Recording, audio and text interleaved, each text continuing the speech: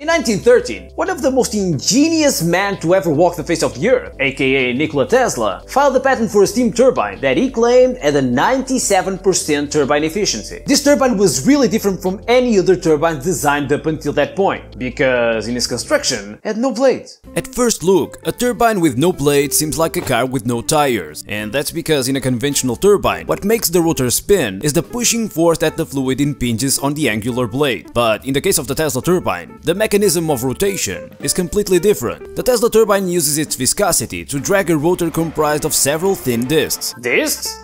Yeah, discs! Simple circles, with a very small thickness. By forcing the fluid to flow in a spiral that drags the discs in a circular motion. In this way, the rotor and fluid work in the same plane, so there's no abrupt changes on the path of the flow, something that doesn't happen in actual turbines, where the fluid and blades work in perpendicular planes,